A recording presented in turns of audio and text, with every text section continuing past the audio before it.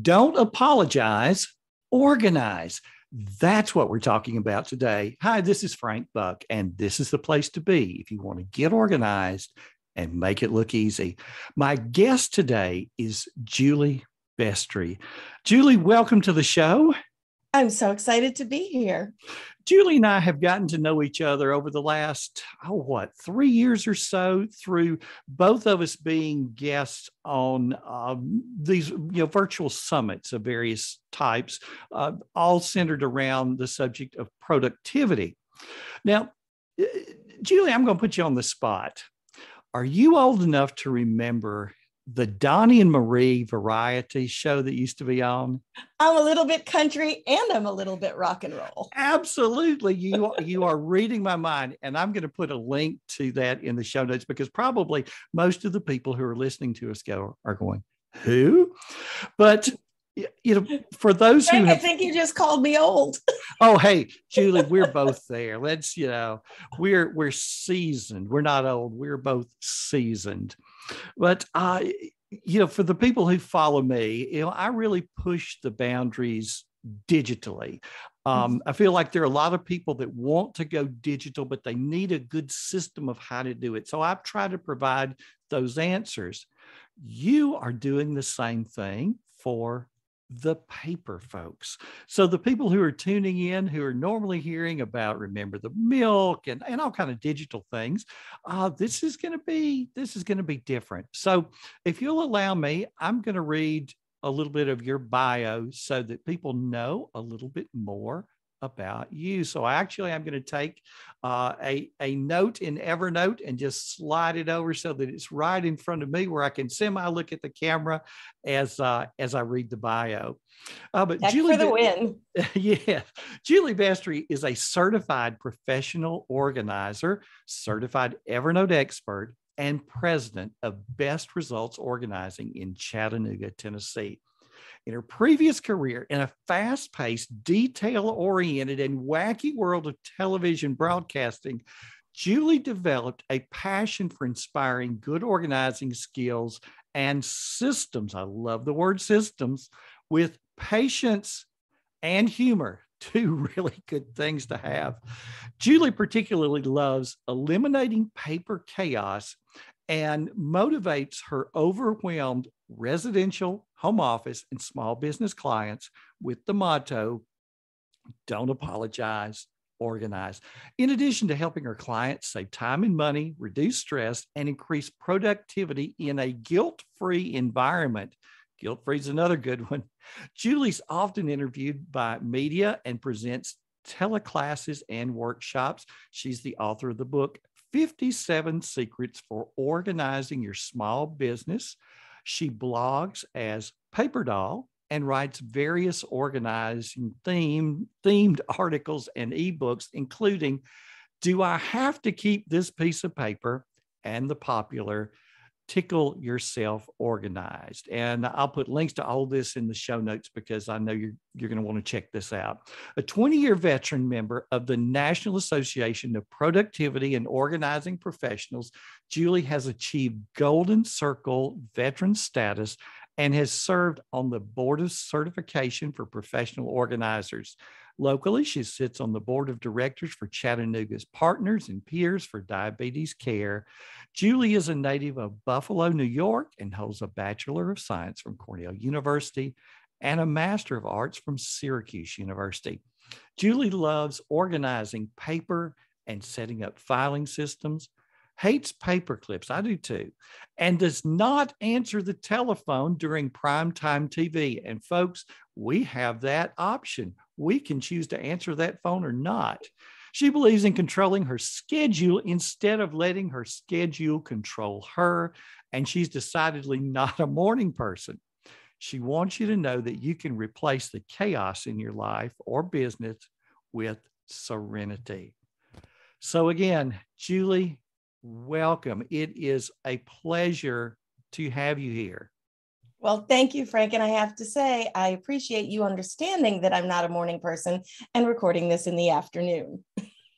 You are more than welcome. Definitely more than welcome. So you're a paper person. or at least hybrid. I'm a hybrid. When I began, Mm-hmm. that's all there was. When I worked in television, Yeah. I you'll hear me say this on in lots of places. There's an old expression: in the land of the blind, the one-eyed man is king. And while it's a horribly ableist expression, Yes. what it means is that if you have a little bit of knowledge in a particular area, that takes you far when you're surrounded by people who don't have that area of expertise. And when Yes. I began working in television, I had email back in the 80s before there was an internet. Wow. Because Cornell University had made that available. So when I got into the television industry, nobody knew what email was. None of the managers or anybody at the director level was using computers. Everybody had secretaries. And so I was able to be a little more nimble. So I am obviously, as an Evernote certified expert and in all of the other ways in my life, I am certainly comfortable in the digital world. But paper is where my heart is, because I feel like if you understand the concepts to apply them to paper, it works to apply them digitally. And the reverse is not always true. And most of the people still, after all of these years, who come to me are overwhelmed. Even if they're overwhelmed in both environments, the overwhelm in paper is what is stopping them from being able to move forward. So I am paper doll, and Yes. I do love organizing paper, but I definitely operate in a hybrid way with one foot in each realm. I think my friends from college who were all engineers would be surprised to find that my clients think of me as a techie sort of expert. but again, in that land where somebody needs to lead, I feel like both paper and digital, I have found a hybrid path. Yeah. So there's not a right and a wrong. It's not that Oh. digital is better than paper. But how would you help a person decide which is better for them, the digital or the paper? Well, I mean, I think we first have to start at looking at what we're talking about, because a digital calendar versus paper calendar has some crossover, but some different elements from note taking. So, for example, the research shows that if you are taking notes to learn, that your brain is better able to capture information and comprehend it if you handwrite your notes. Because if you're typing your notes, you tend to be a stenographer. You type everything you hear. Whereas nobody can handwrite as quickly as the speaker is imparting information.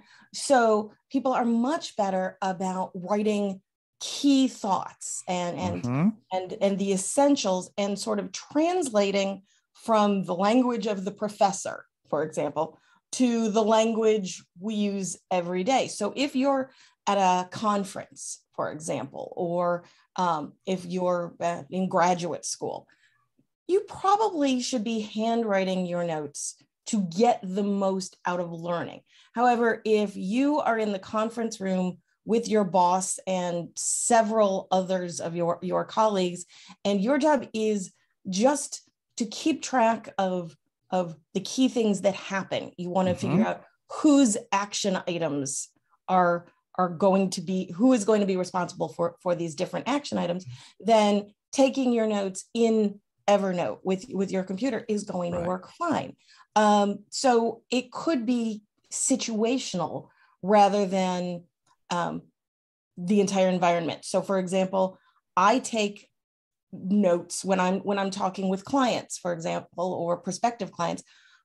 Everybody who reads my blog knows I use purple legal pads. They're great for when I'm at client locations, because if I put it down in a crowded room, I'm going to spot that purple paper against the background of anything else there.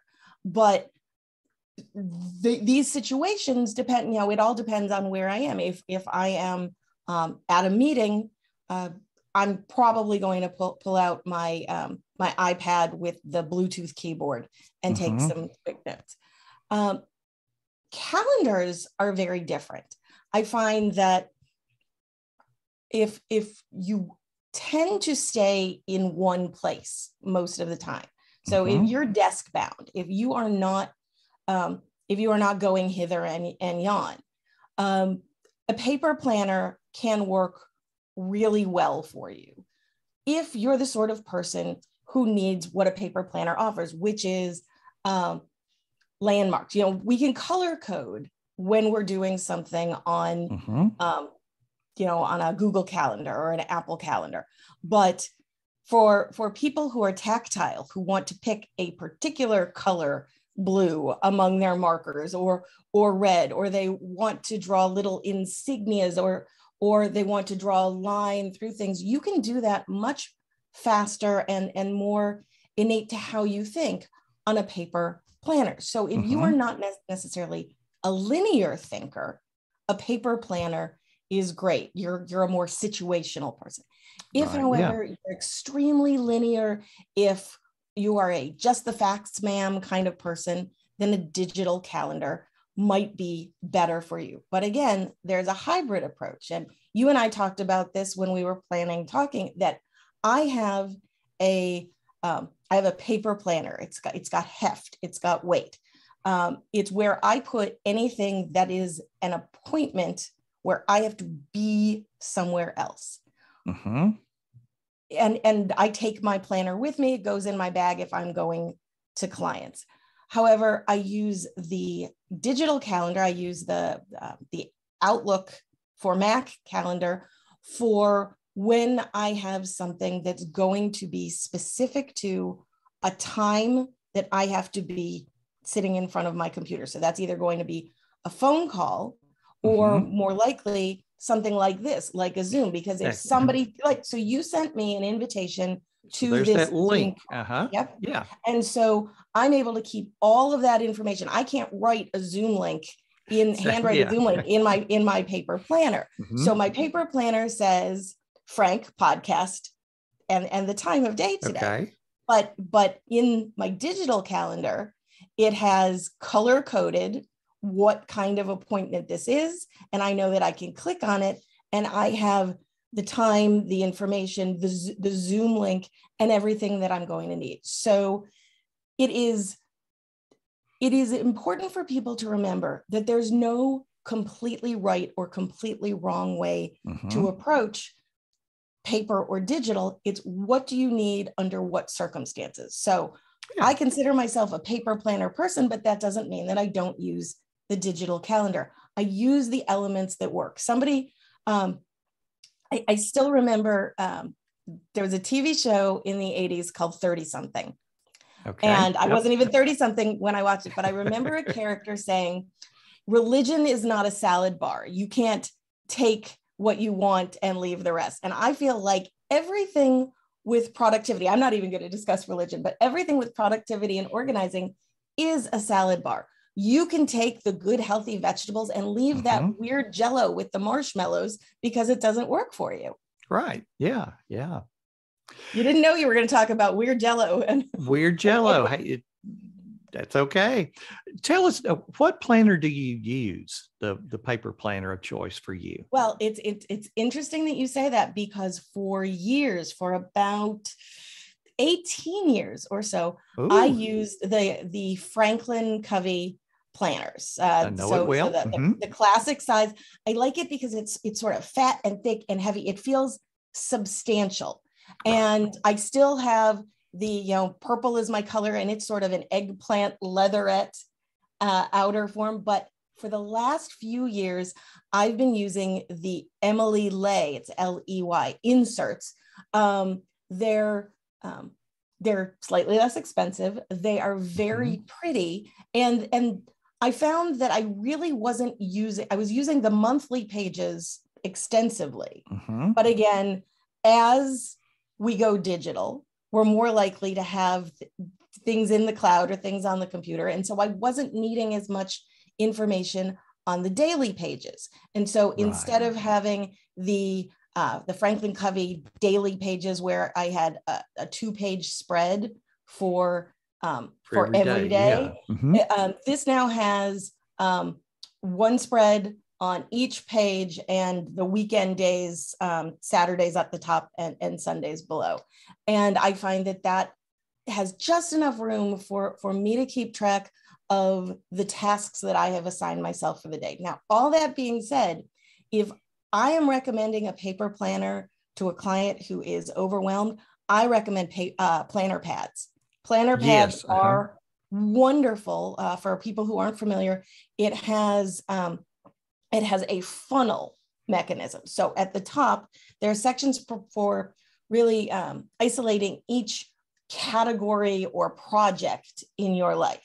Then the middle section is task oriented by day. And then the bottom part is calendar hour by hour by day. And I find that it's very straightforward. It's very simple, and it allows people to really get that big picture view of each week without feeling overwhelmed. The only drawback to the planner pads is it's not, for want of a better word, it's not pretty. And some of my clients are just, bummed out that they don't have something pretty, even if they're using markers. And aesthetics can be important.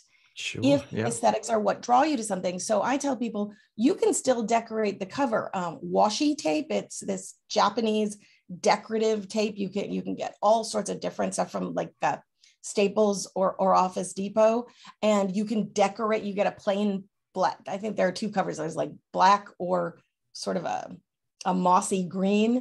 But if you get the black cover, you can apply any sort of washi tape or stickers or whatever is going to appeal to you. And again, aesthetics are only important to function if they draw you to your system.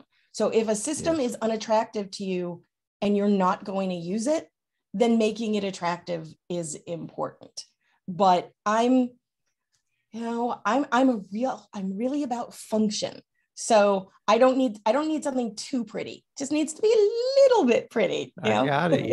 Yeah. And I'll put a link to the planner pad in the show notes. I have one that the president of the company at the time sent me, one just complimentary to look at, because I was doing, 20 years ago, workshops on paper. 2001 was when I went to the digital side, but before that, me and my daytimer. So very much like the Franklin, the 2 pages, two page per day. So over on the left-hand page, there are my appointments, there are my to-dos. On the right-hand page, there are the notes from phone calls, one-on-one meetings, basically anything you needed to write down, kind of like the memo pad by the phone. When you needed to jot something down, that's where you jotted it down.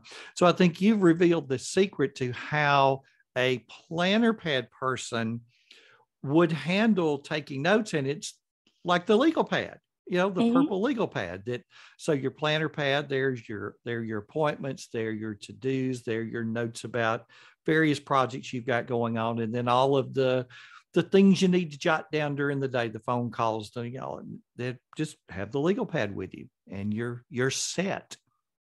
It works for me. And the one thing that I tell people with the legal pad is I date every page. And so if I need to track when something happened, if somebody calls me and said, I would swear we talked about this, but I can't find my notes, I can look at my calendar and see the date that I talked to that person and flip to that page in the legal pad that's dated. And I basically have a court reporter, a stenographer's record of what happened, which is so good that we don't have to depend upon our memories, because I am lucky that I do have a very sharp memory, but I think we've all seen that modern life, with everything technology puts in our face, all those dopamine hits of everything that's on YouTube and TikTok. Plus, having gone through more than 2 years of this pandemic, our brains just aren't as crisp and clear as they might have been. And so having a record of everything that happens to you takes the stress off you. You don't have to think of something. Instead, you can think in context about it. And I think that's a real key. Mm-hmm. When I talk to principals and I talk to teachers, we were always told in college, you got to document, you're going to have those meetings with parents. You got to document. You got those phone calls from parents. You got to document. But nobody ever told us how or where. And especially nobody ever made it easy enough that I would actually do it. And so having something as simple as a legal pad, and it's the same legal pad each time, not one, this one today and that one tomorrow. And, you don't want 6 legal pads running around, but where it's that same legal pad, and where today leaves off, then tomorrow starts right after that, dated. And, I remember in particular my first year as an assistant principal, and this hot letter I had gotten from a parent about something that I had, I talked to her about the matter, had really handled the matter. And when you read her letter, it just made me out to just be like a bumbling idiot, because she talked about on this particular day, she had talked to me, and on this date and on this date. And I just went back to my day timer, and no, her dates were just fictitious. And so when I was able to go back to my day timer and actually show people, here's what that entire day looked like, and here at this particular time, this is what here's this phone call with this parent, and here is what we talked about, and here are my notes as far as what I was going to do as a follow-up, then her little letter just became like, it was in the fiction section of the library. So, the documentation can save you. I have a friend who was a principal and now is actually a dean of college of education at the collegiate level. And so he kept a paper journal of these type of things. And he said when he filled up one, he put the old one in the vault at school, because that documentation was that important to him. And the whole thing was, you're taking the documentation as you're talking. It's not something extra you're doing. It's as you're talking, you're writing. When the phone call is over, the documentation's over as well. So I think most people have, as you said, they haven't been taught how to take contemporaneous notes. And I think, here's a good example. My mom had some surgery a few years ago, and we were waiting, and it was taking much longer than it was supposed to. And I was getting very nervous. The doctor came down to talk to me, and he started talking about what had happened. And I started taking notes.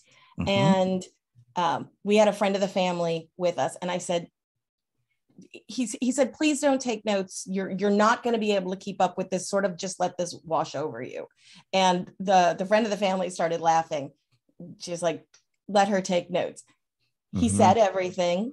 I stopped. I took a breath. I reread the notes. And then I said back to him my understanding. Again, not taking a transcription of what he said, but trying to clarify the meaning behind each thing he said. So when I was able to do that, I then had in mind the questions that I wanted to ask him. And he, I think, was a little shaken that I was prepared. But that's how my mind works, that if I take notes, my brain processes the information. Now, not everybody is like that, but I think that if you are taking notes about what somebody says, and you can't always stop somebody and say, hey, could you stop there and explain this, because it impacts their flow of information.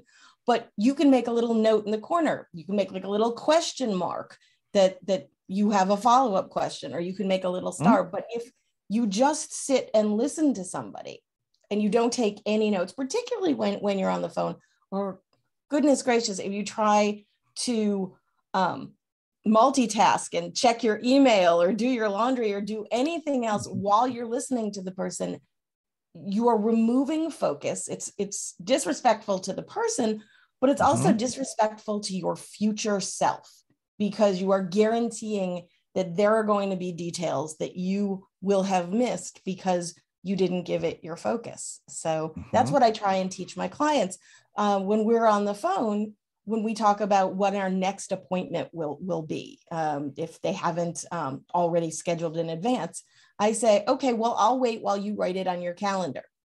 And some of them will laugh and say, oh, I won't write it down if you don't make me write it down. And it's just, I know that if I wait for them to capture that information, they're building a ritual. They're using that muscle to take information down as we speak and to capture information immediately rather than waiting. And I try and model that good behavior. I am by no means perfect, but the truth is I do it. I've got one of those coffee mugs that says, organized people are just too lazy to look for things. Absolutely. I don't want to have to search. I don't want to have to stress. And so if I do it all up front, I can be as lazy as I want because it's all right there. To me, so much of it is making things easy. Let's face it, as people, we want to do the easy thing. So let's make the right thing easy so that we'll actually do it. And I talk all the time about the right to forget about it. When you put it on that legal pad, when you put it on that calendar, when you put it in the system, you earn the right to forget about it. And you have the confidence that you haven't forgotten something, that it's all there. And you're describing why I love the Tickler File so much. Oh, yeah. And you can hang up the phone and go right on to the next thing, because how many times you hang up the phone and the phone rings again immediately, or there's somebody at the door that needs your attention right now. And there's not any time at that point to write down any notes or anything so when you're finished with that phone call, you've taken the notes, it's there. You can now move on and be 100% there with the next thing, instead of part of you still hanging on to the last thing going, I got to write it down. I can't forget. Well, I think this is a good segue. The Tickler File. Now, I'm a very digital person, but for me, number one, there's still some paper in my life, not a whole lot, but there's still some. And second, it is such a good, what's the word? Analogy to the digital side of things. Tell us about how you use well, first of all, I think a lot of people who follow me for a long time know what a Tickler File is, but for those who don't, talk to us about what it is and give us some of your use cases.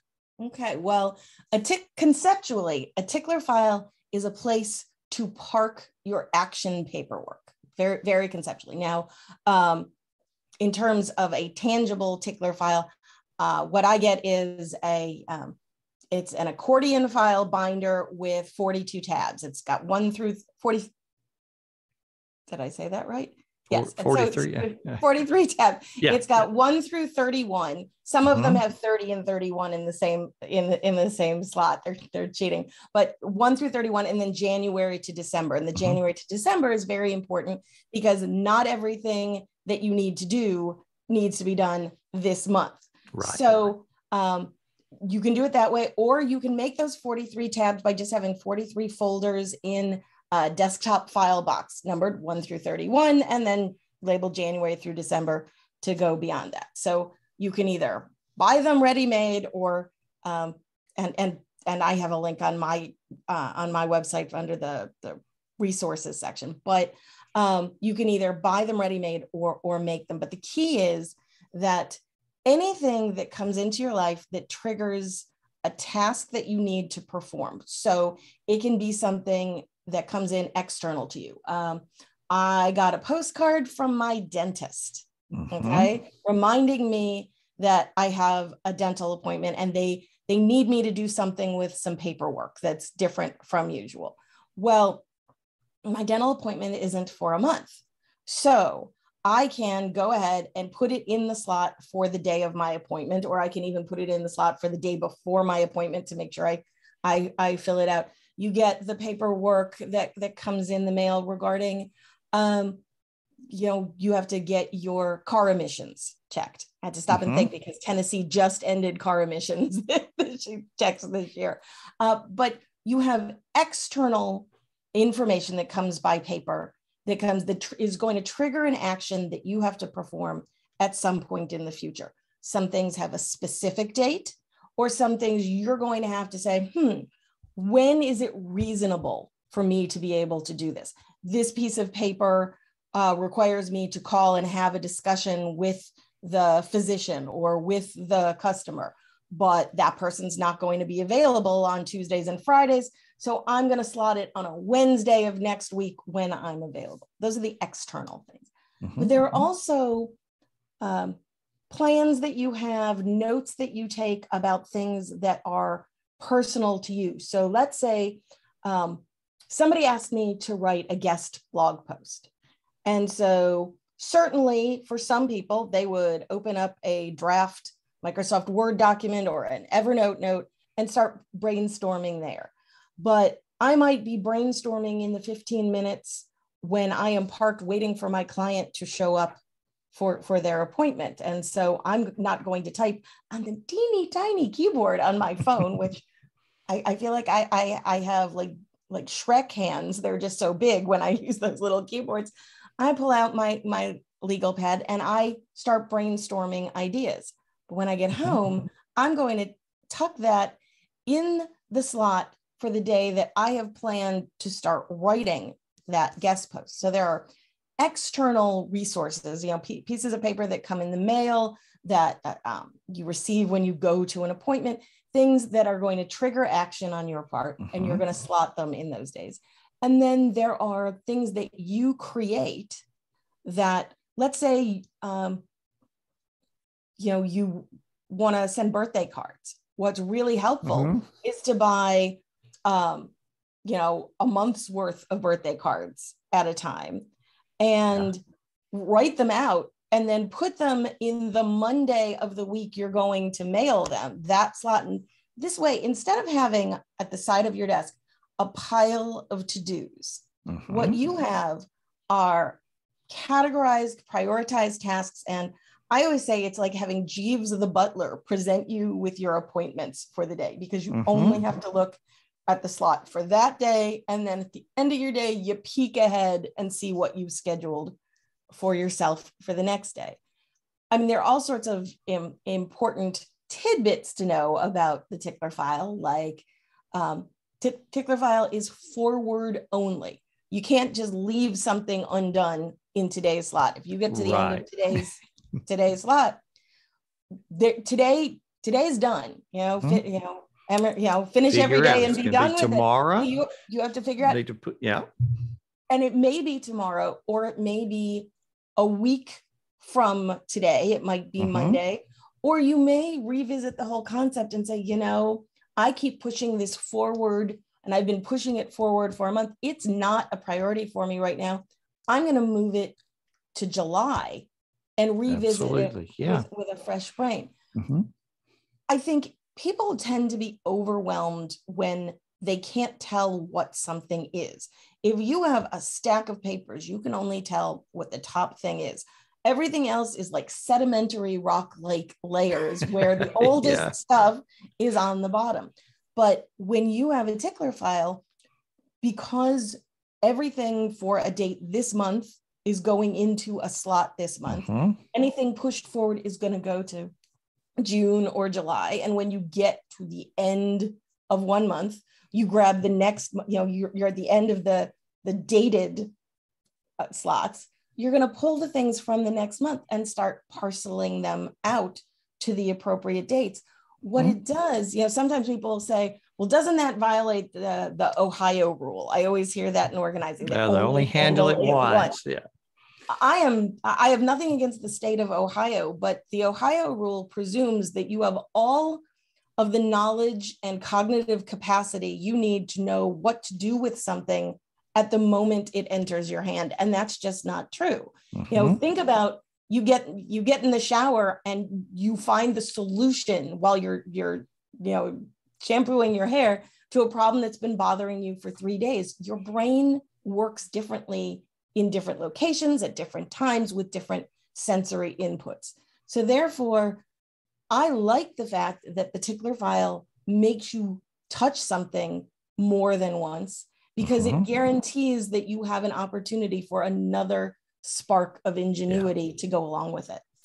And I think that the Ohio rule, make a decision once.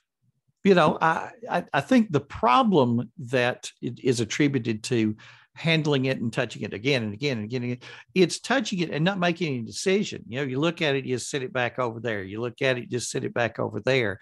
Now you look at it and you go, to move forward on this, I need to call Joe. Joe is out of town until Saturday.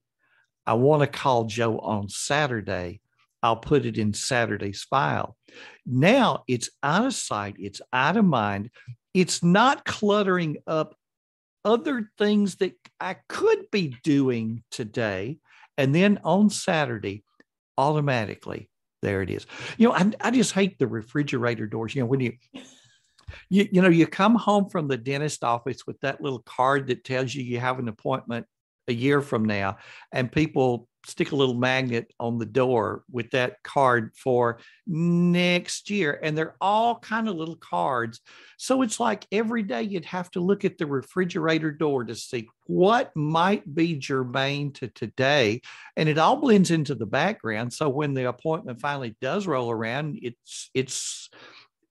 you're likely to just overlook it. It's clutter blindness. And even though, the dental office will probably, now they have these automated robocallers they'll send you a text or a call. But if you get that call on a Friday telling you that you have a Monday 8 a.m. dental appointment, you got to know I don't make Monday 8 a.m. dental appointments because I'm not. Right, because you're not a morning person. But there's nothing you can do about it at that point, because there's been no context, there's been no thought about it.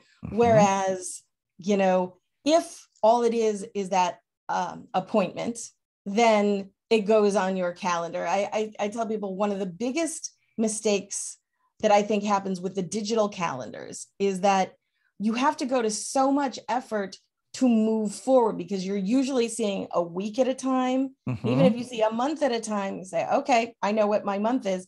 But if the first of the month is on a Friday, you don't flip to it until that Thursday. It's a midweek sort of thing. And you could completely miss that you have an important deadline. Whereas if you've got a paper calendar, you're more likely, because you're scheduling appointments with some frequency, to have gone to at least next month's page for something. But I always teach my clients who have relatively little experience using calendars, we put a notation on the calendar at the beginning of the last week. So if the last week of the month is like, if that Monday is like, next week is a partial week because it's the 30th and 31st. But so let's say on the 23rd, okay, put a note on that 23rd saying, look at next month, just a teeny thing, just to have people flip to the next page. It is mind-blowing for several people, because they realize this is something that they've innately never, nothing has ever told them, look at next month before this month ends. But the minute you do it, you start getting not just the big picture, but you start embracing the details. Little hooks in your brain have hangers on them going, okay, this is Thursday and this is Friday. And your brain is doing some of that labor in the background, making sure you don't forget about those things. So refrigerator doors are for children's artwork. Absolutely. Yeah. And I think the people with the paper calendar, when you go to write something on it, it makes you turn to that page. When it's digital, we can add it to our voice as we're walking down the street, which is a blessing. And it can be a curse. You may well have just added something to your calendar right smack on top of something else, or butting up against other things, and your day's just crazy busy. Whereas if you had to put pencil to paper on that little square and you go, oh my gosh, I can't do this on Monday. Your DVR will warn you if you try to schedule. So the fancier ones now will let you record more, but I have a run-of-the-mill DVR. Mm-hmm. I can only record 2 things simultaneously. Yeah. And now that a lot of networks will run a show 1 minute over, so it will end at 10:01 instead of 10, I will get conflict warnings. Yeah. Most digital calendars don't give you a conflict warning because they know that it's possible that you could have a lunch date with so-and-so Mm-hmm. and have to drive to such and such a place and have a webinar that's and they just don't warn you. I want that conflict notice. Well, a paper calendar literally gives you the conflict notice because you need to find some place in that box to write. Yes. Yeah. Yes, absolutely. Julie, in a previous conversation, you talked to me, I jotted down how fear tends to drive us. Now, how does that relate to organizing? I love that question. So when people say to me, I just don't know why I can't get organized. And sometimes it's about productivity, but more and more often it's about tangible organization. Over 20 years, I have developed this theory that fear is at the heart of most obstacles to organization. People think they're lazy. They're not lazy. I mean, we're all a little bit lazy sometimes, but it's so many different kinds of fear preventing us from moving forward. So I will say this, and I'll have a big burly male client who will say, I'm not afraid of anything. And I'll say, okay, well, let's put a pin in that. Tell me about this drawer that is full of pay stubs dating back to 1987. And they'll say, oh, well, I'm keeping those because I'm afraid I might get audited. And I put up my hand. They don't even recognize that I'm afraid I might get audited. It's not, I'm afraid of clowns or I'm afraid of heights, but it is that anticipation of something going wrong. You anticipate that if you get organized, you won't be able to find something, even though you couldn't find it already. It's that anticipation of feeling bad because you let go of something and it meant you had a connection to somebody. So, for example, there's people fear getting rid of things that, quote, they might need someday. And they hold on to things. You can finish the sentence, just in case. Yeah. They never say just in case of what. So if I'm working with clients on paper clutter, people are afraid of letting go of receipts or EOBs or their check duplicates because they might get audited. But I'll say, well, your EOB isn't proof to the IRS of anything. Your EOB, your explanation of benefits from the insurance company, is a guide for you for what your doctor is allowed to charge, and in theory, what your portion should be to pay. You can't turn around and show your EOB to the IRS and say, see, I spent $43,000 on medical expenses, because it doesn't prove you spent it. It might prove you owe it, but right, that's not the same thing. It's not just paper. There used to be a superstition. You might remember this, your grandmother might have told you this, that women would not let go of their maternity clothes because they were afraid that if they did that, they'd get pregnant. Honest to goodness, keeping your maternity clothes is not a form of contraception. People should be aware of this. Doesn't work. But I can't tell you the number of women who have their maternity clothes and their youngest children are in medical school or have grandchildren. It's like people have this fear of being without something that they may need.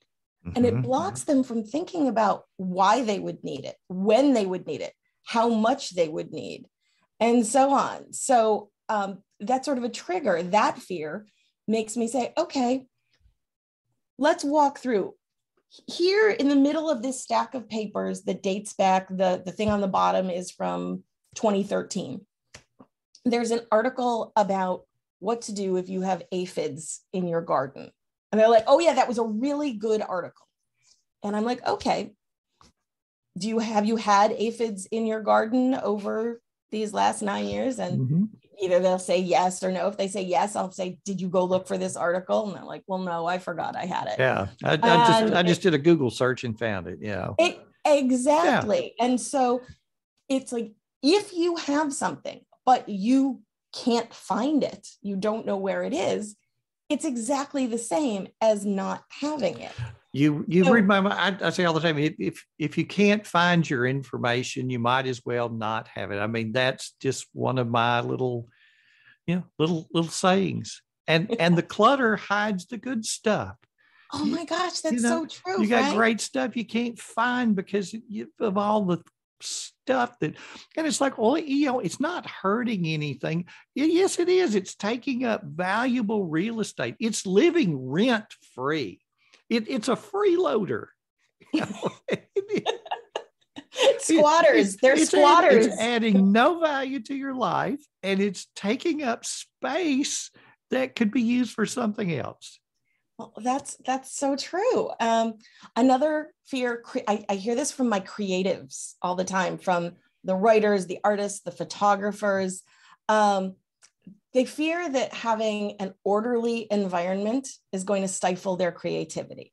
And this actually comes, this instinct is innate, but then they think that they have research to back it up. Because there was an article from the University of Minneapolis like a decade ago that it was based on a study done with 48 students, and they were put in, half were put in messy rooms and half were put in tidy rooms, and then they had to come up with unconventional uses for ping pong paddles.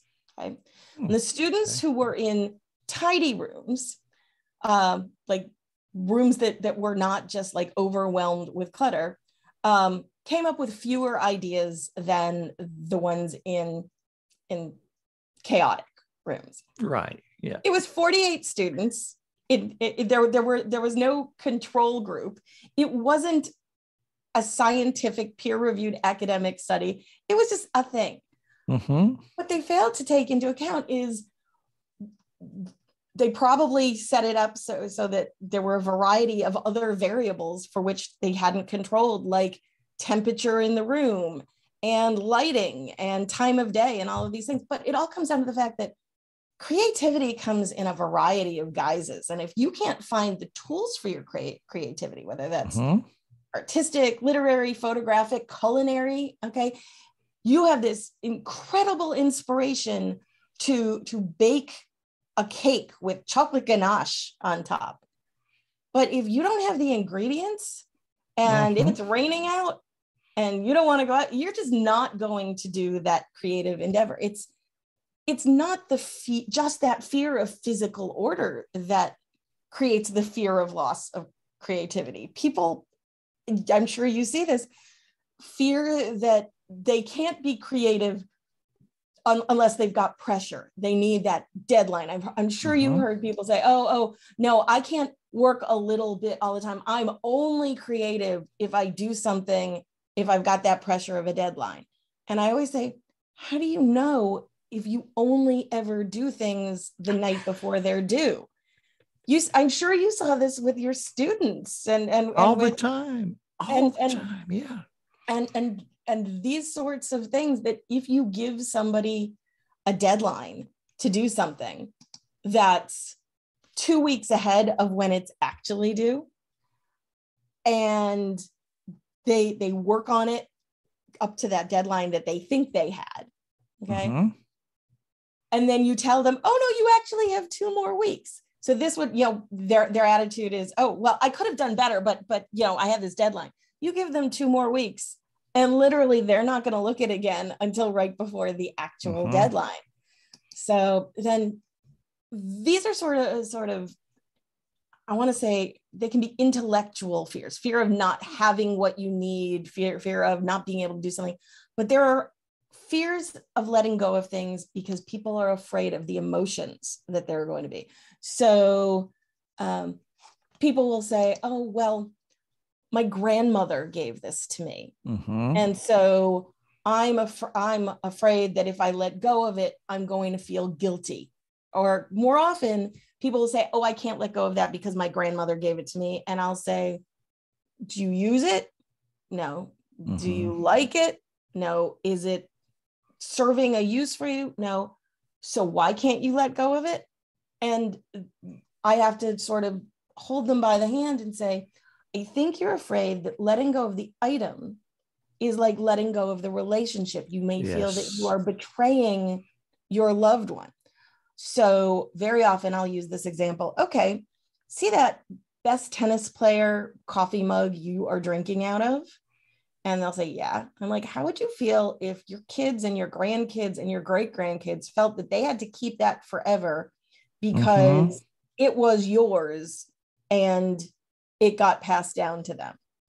And there's this look of terror that comes over most people because the last thing they want to do is revisit or force that sense of obligation and that likelihood of clutter on future generations. That fear that letting go of things lets go of the attachment to the people can be very powerful.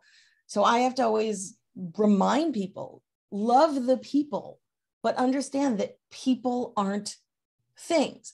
Now, if you put on your grandfather's watch and it reminds you of going to church and him getting dressed and putting on his tie and putting on his watch, or your grandmother's antique silver hairbrush is on the dresser and it reminds you of her getting ready for birthday dinners, I think that's wonderful, that's powerful, and it's meaningful.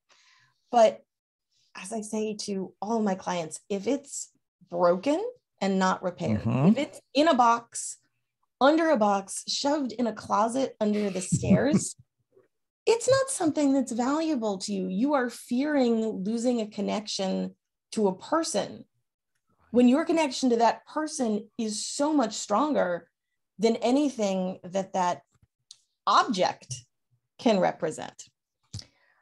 And then there's fear related to money. And I think that's a combination of the intellectual fear of, oh, I don't know whether I'm going to need this in the future, and so I'm going to hold on to it.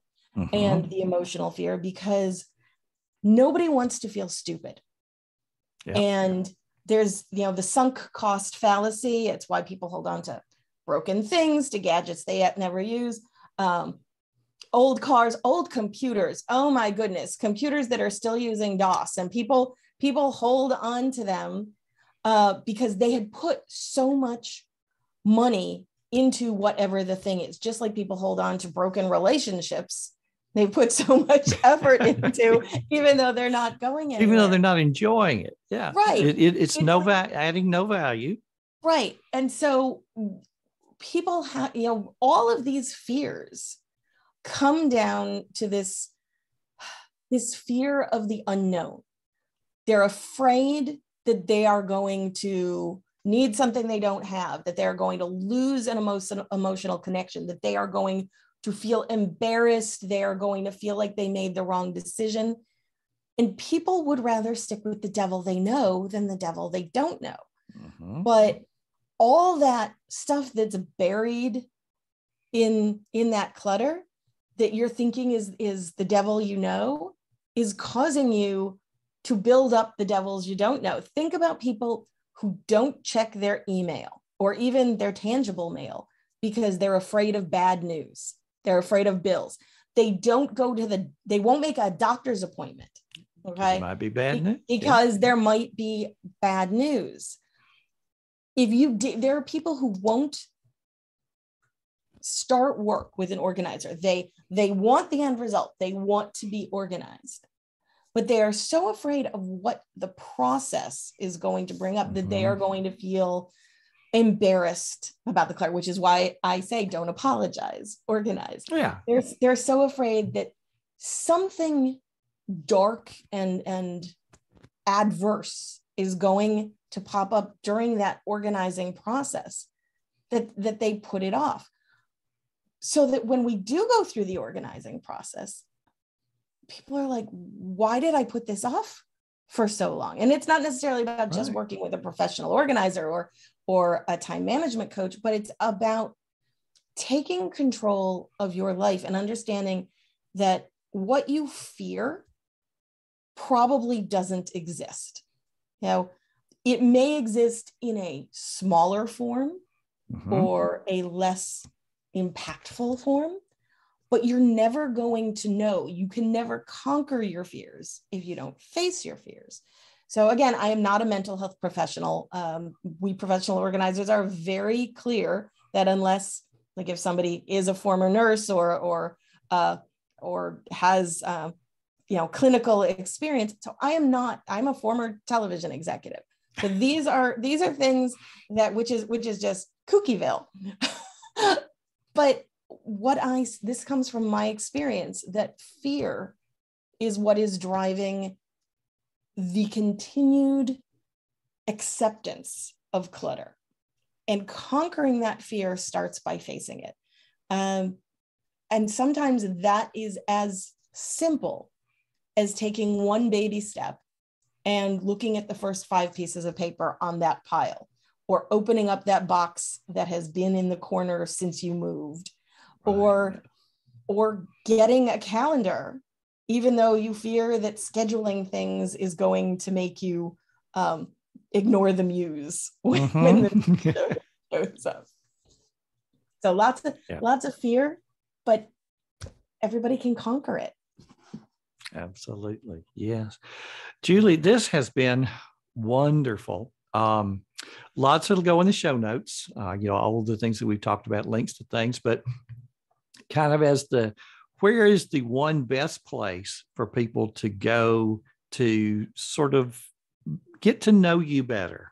Well, that would be my website, which is easy because it's my name. It's juliebestry.com, JuliBestry.com. My blog is there. I have been blogging as Paper Doll since 2007. There are articles. Wow. There are all sorts of things which really give you a sense of my sense of humor, my sense of compassion and lack of judgment. And there are things, somebody doesn't necessarily have to hire me to get a value out of what's at my website, because there are lots and lots of articles. And Frank, as you know from talking with me, I have a lot of words. I write really long blog posts, but today's blog post was about what you should and shouldn't keep in a safe deposit box.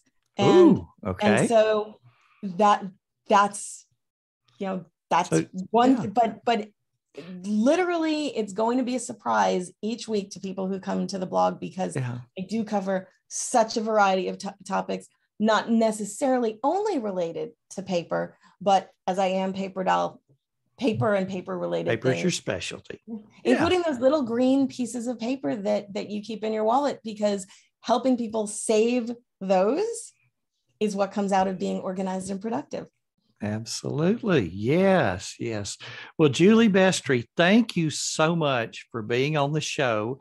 And for those who follow me, they know this is a solo show. I don't have guests, but yet for the second time in a week, I'm recording a non-solo show. I'm having a guest, and Leslie Josell, who you had put Leslie on my radar, and I'm not sure which episode will air first, whether it will be yours or hers, but both of these have been wonderful.